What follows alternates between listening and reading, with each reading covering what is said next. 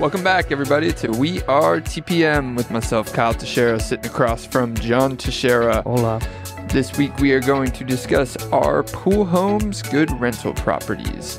And before we get into it, if you guys have any questions for us about any of our previous topics, this topic, or just want to give us a call and talk through anything, give us a call, 817-818-9039. Shoot us an email at showmethemoney@wearetpm.com, or come by our office in downtown Mansfield and say what's up. What's up? We can show you the money. Yeah, or we could talk about our pool homes, good rental properties. Yeah, we could talk about that. This is an interesting topic because there's a lot of people out there that won't even consider renting their property because they have a pool for all kinds of various reasons, fears.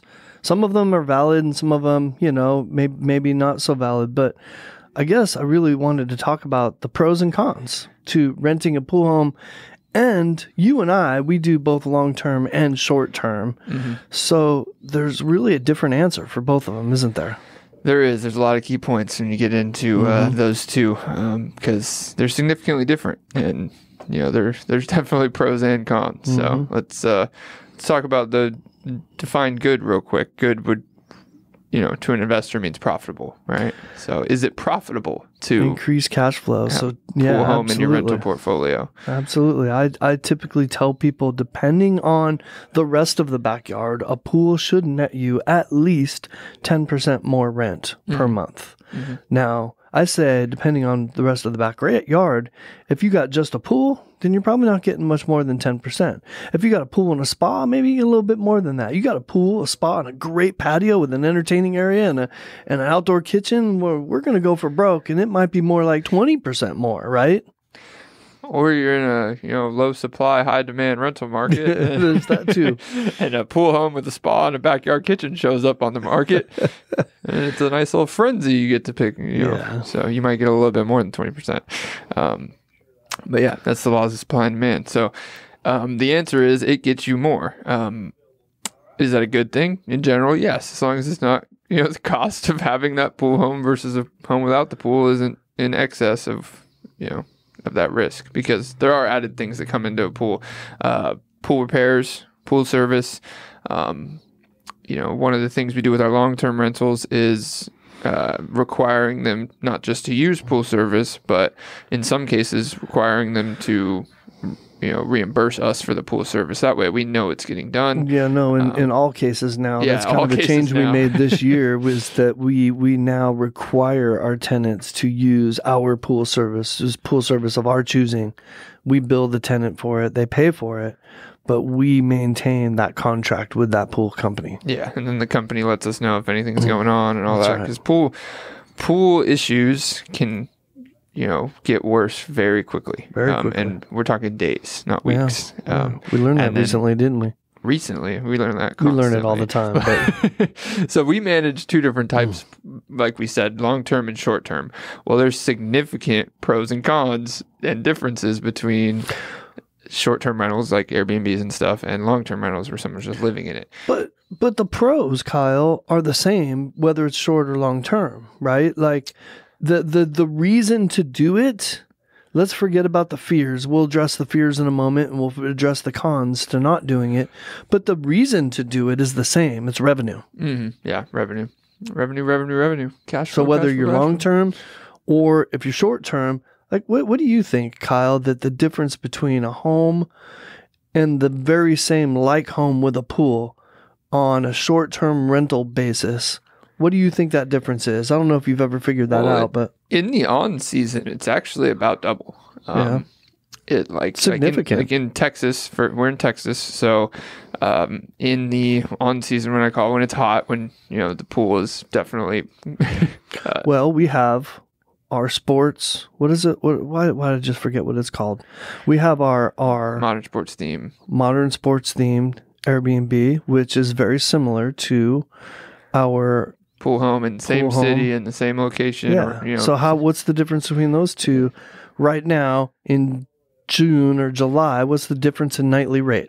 The pool home makes double, if not more than double, depending on, time of year. July 4th weekend, for example, rates get really inflated for pool homes and stuff like that, because that's one of the draws of making it a place where you don't just stay, but you can entertain for whatever the occasion is. Like 4th of July, everybody's using the pool. 4th of July in a regular home, they're probably staying there and going somewhere else for whatever, occasion or entertainment they're here for.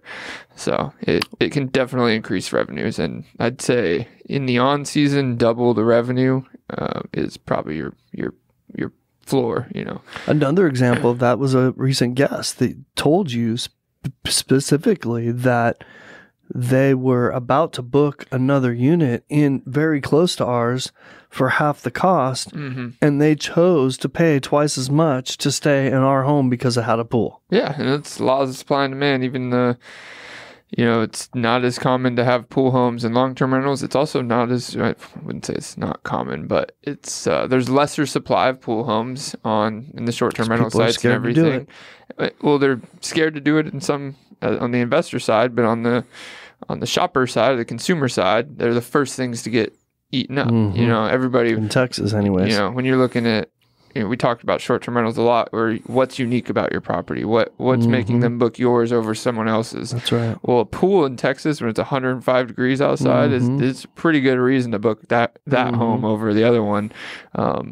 Even in the worst case, your AC goes out, they're all in the pool, right? So, well, we're not gonna speak that one into existence again. But the values on both sides. It's for the same reason that it adds so much value, is it does add some risk. You need to make sure that the experience those guests get is a pool, a usable pool, and it operates a lot differently in a short-term rental than a long-term. You know what? You're bringing up a great point for guests in short-term rentals, but let's not skip over probably one of the biggest cons that you have, right, for doing it. One of the biggest fears and reasons why I feel like there's two reasons why people don't consider them or discount them, immediately dismiss the idea. And one of them applies to both long and short-term rentals, right? And that would just be the overall maintenance. People, maybe they have a pool home that they're thinking about renting because they've lived in it. And they're the ones that they built up pool 12 years ago. They've been maintaining it. They know exactly what it takes. And they know that you have to, hit the filter 3 times on the right side and flip a switch 4 times in order to make it all work right, and so I can't count on a tenant to do that. Like, I'm being funny, but there's idiosyncrasies with all the pool equipment sometimes that scare people to allow that to be turned over to somebody else, even another pool service. That is common, but it's just like any of the idiosyncrasies you'll see about any long-term rental, even without a pool, because it's when a homeowner's transitioning to renting out these homes, that's very common. Like, they'll be like, right. oh, well, that's where we get most of this fan doesn't work unless you flip the switch 3 times. Well, okay, that's something we're going to have to fix before we put renters in it. Right. Same with the pool equipment. You're right about that. You have the benefit, I should say, as a homeowner of deciding what needs to be fixed and what you can deal with and all that stuff, where when you're renting it out for a fee to somebody, you have an obligation to make things work properly. That's right. You are correct about that. Like that fridge doesn't stay cool unless you kick it every 3 weeks. I was just trying to be funny, Kyle. That's all I was doing. Just trying to be funny. But you're right. That's one of the cons. But I guess that goes in probably the biggest con is expenses aren't small when it comes to pools. They're pretty much always expensive when there's a repair. When there's a big repair. If you need a heater, it's like owning a boat, right? Yeah. We're not going to get into boats. It'll be another 1,000. Is that what it stands for? Something like that. I don't know. Oh, the BOAT. Another 1,000. Yeah. I don't remember. I think we're getting that. We're missing the O somewhere. But anyways, I think everyone out there, if you're listening, you probably heard something about boats, and it's kind of the same way with pools, isn't it? But maintenance. Let's talk about maintenance. The reason why we require professionals to do it is because we don't want to count on somebody else. It's so easy to let a pool go. This is the biggest con, right? Mm-hmm. It's so easy to let a pool go green, to get the chemicals imbalance, the pH, you don't brush it enough. There's so many things. You have to maintain it properly. So we're counting on a professional service to do that instead of counting on a tenant who has no clue how to take care of a pool. They just want to enjoy it, right? Mm-hmm. And people are more than willing to pay for that. And I would say that cost to professionally maintain that pool is a lot less than people think, especially when you factor in the amount of money that you spend on chemicals and going down to Leslie's every weekend. Yeah, I mean, if we're talking Shout out to Leslie's. Are they sponsor of the show? No, they're not sponsor of the show. But yeah, I mean, that's the part that's significantly different in short-term and long-term rentals is break out another 1,000. Steve just did it. I love it. Hey, Steve, can you call Leslie's and see if they'll sponsor the show? Sure. All right, thank you. Do we need to do one for pools? Pull out another some L word that means money. We'll think about that. Steve, pull out another lotto. Right. But yeah, the service part is significantly different.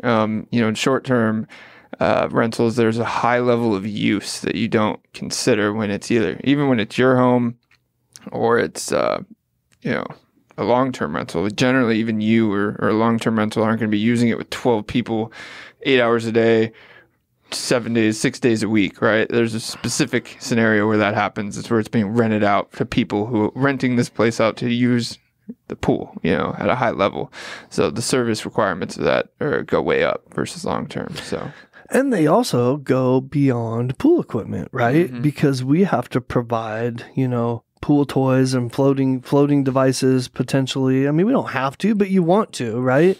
Towels, right? An umbrella maybe, so that if you've got a yard that doesn't have any shade, like those are the things you have to think about so somebody could actually enjoy the pool versus I'm going to long-term rent it. That's their problem. They can go get all that stuff and figure that out, right? Mm-hmm. With a guest experience is completely different. You got to provide the experience. So two totally different games. I think I would say we feel like the revenue outweighs all the cons for the most part, definitely. Right? Definitely. And I mean, especially when you go short term, the extra revenue that you make can quickly make up for those repairs when they happen, or the higher level of use that requires some additional service. So to answer the question, is it a good rental? It's a great product to have in your short-term rental. It's a very good product to have in your long-term rental. Whether you should go build one in a house in a rental that doesn't already have one is an entirely different conversation. That's something I would evaluate with your real estate agent based on what the pool is going to do to your value. Because it doesn't get you 100% back in value. Sometimes it does. It depends on the neighborhood. That's true. So it's one of the reasons why I built my personal pool is because I was able to look and see and run comparable sales on pool homes and non-pool homes, and I could tell that the money I was spending on that pool, if I sold it today, I was gonna get every dollar back from it. And that's unusual, but my point is, you have some other neighborhoods that are completely the opposite that you will not get any money back from. So if that matters to you, it's important to check that beforehand. Yeah, very absolutely. Important too, especially because like your pool that you built years ago would probably cost twice as much today to build. So the cost of building that pool comes in as a factor. It was a good decision, a good investment in hindsight, but it isn't always. And I think talking to your real estate professional about that. You know what else? Here's another little simple trick. Like your first rental property in the neighborhood that's in, my gut tells me that would be a horrible neighborhood to build a pool. Mm-hmm. And I bet you, here's a little simple trick to tell you if you don't want to call your real estate agent or you can't run those comparables or whatever and get that drill down data information, do a Google satellite view of your neighborhood and see how many pools are in that neighborhood. If you find no pools or 1 or 2 pools out of 100, probably not a good neighborhood to build a pool in and get any money back from it. Yeah, and to to that point, you need a lot of comparable pool homes in your immediate area to justify that value. That's right. Go trying to get it from a buyer, and they're going to want justification for that added cost of that pool. And if they don't see it anywhere, they don't see it until they go a city over. It's hard to justify. Mm-hmm. So, what are you basing this off of? So, I heard a new one yesterday. You want to hear it? Yeah, always.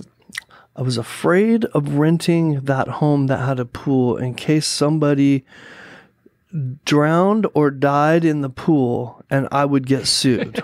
We don't live in California, so. Okay. All right. Answer number one. We live in Texas. We live in Texas. So check your state laws for the repercussions for somebody drowning in your pool. I mean, let's take maybe the likelihood of just somebody else in your state suing you. I think that there's a human part of that concern, right? That's like, clearly you don't want anybody dying in your pool, right? Like there's a human factor there. So but the legal ramifications for that's why we have insurance. I mean, most of us have liability insurance for our homes. We, as property managers, require our homeowners to have insurance, liability insurance. We require our tenants to have the appropriate liability insurance. It's like you don't love the what if game. The what if game. Yeah, what if they fall and trip in a hole in the front yard? It's true. What if the pool gets a crack and it drains and nobody notices, and then they walk over and then they fall 6 feet and they bust their head? There's just a lot of things that can happen. What if the whole house falls into a sinkhole like the house did in Florida? What if the house floods the pool? What are you going to do now? See, so the point is, you and I are playing the little what if game, and it's fun. I could do this all day long, but those fears, whether they're justified or not, those fears that people have keep them from getting where they want to be. Those are fears in our brain, usually, only. They're not actual fears and concerns. They're usually, and those are the obstacles that keep us from doing things like buying that next rental property, because we come up with all kinds of reasons why we shouldn't do it. Yeah, and I'll give you we can give our audience a nice little tip, because we don't have to always be devil's advocate. You can do it yourself. So you have that fear of somebody getting sued and all that stuff. All right, so what if that doesn't happen? Oh, I make a lot of money. Okay, so if I don't get sued by the person who drowned and tripped and drowned in my pool, which I almost want to Google how often that happens in the U.S. every year. It's probably like 4. Right. How many of those 4 people sued their landlord for, I'm getting and they were all in California. I got you. There was one guy that sued him and he was in California. So. They were, the point being that you could what if anything, right? Mm-hmm. I could what if my trip to my job every day. So I woke up at 9, I drove 30 minutes to, I don't know, Dallas, right? And went to my work. Well, I could what if that whole trip. What if that guy getting on the highway crashed into me and pushed me off the bridge and I died? What if somebody ran the one of the 12 red lights I had to go through and killed? I mean, well, let's get specific on the topic. What if the tenant doesn't take care of the pool? Okay. Then you got to drain it, refill it, and rebalance it. Okay, we've had to do that. Yeah. What's the worst case on that? $800, right? Yeah, in some cases. I mean, there's a cost to anything. There's a cost to any what if, But how much more did you make when that didn't happen? What are you going to do to make sure that doesn't happen to an extent that requires all that? Who's paying that $800? Probably the tenant. Probably the tenant, or the pool service that didn't take good care of it. Exactly.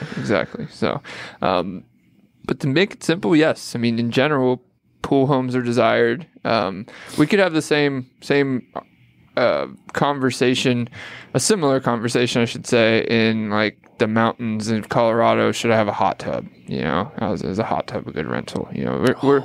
We're being a little bit area specific here.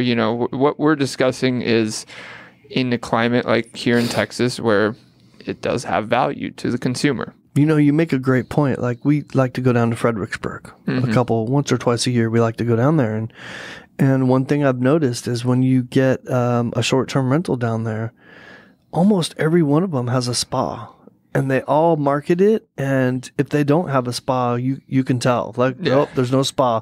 I mean, it's almost like if you don't have a spa, you're getting booked last, right? Now, Fortunately for Fredericksburg, it's such a hot spot during the summer, especially, that it doesn't matter whether you got a spa or not. It's booking. But it seems to be almost a necessity to have just a little stand-up spa right on the patio. It doesn't even matter whether it's upstairs, downstairs. There's spas everywhere in that town. Whoever's maintaining spas is killing it in Fredericksburg. It just has to be in an area that, it's a product that they desire in that area. Pools, and we manage properties in Orange Beach. Nice properties on the beach, great view of the beach. That's what everyone wants to make sure there's a pool so they can go sit in the pool and look at the beach, right? I always wondered about that. Why do you want a pool when you're on a beach? Like, why do you go to a beach vacation? We're getting off topic now, right? We lived in California at a point, so we can't. I sit up on my balcony and I look at the beach and I look down. The pool is below me, and there's a ton of people in that pool, and I think to myself, why would you go there when you got that? Right? Like, I don't understand it. Well, it's all the people asking, is this on the beach? Yes. Does it have a pool? Yes. It has 3 of them for some reason. But you can't see the beach from the pool. Not in that particular pool, but anyways. They're swimming on the beach. I can go to any pool. I don't need to spend thousands of dollars to go to a beach condo to go swimming. I can do that anywhere. Next topic is, should you have a beach in your rental? No. I like it. Good topic, Kyle. Let's pen that one. I like it. I think we killed this one. That's why we've gone off topic, because we've already exhausted everything we know about renting pool homes. Yeah, I guess. So yes, it's a good idea to have a pool home. Absolutely. As long as you have water in it. It's a good idea. Manage it correctly. You get it serviced, and you do everything with intention. So yep, absolutely. Right. Hey, by the way, we just ordered. Can't wait to use this. This is good. This is good information. We just ordered something that gives us remote.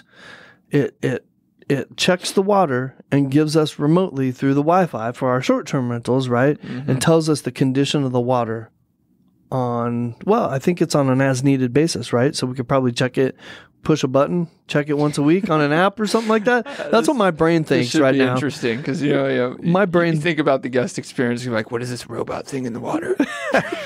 No, it goes in the thing. They're not even going to know it's there. But you got a good point. You got to be careful about that stuff. It's like the same people that unplug the Alexas and they just think they're being. Right.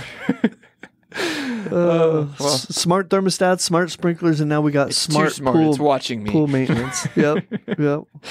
All right, close us out, Kyle. Be smart about your pool home is all we're saying. So, but if you guys want to hear all the what ifs about pool homes, or what ifs, or what you should just go get, give us a call, 817-818-9039. Shoot us an email at showmethemoney@wearetpm, or come see us in downtown Mansfield, Texas, where we don't have a pool, but we might be able to show you some. So.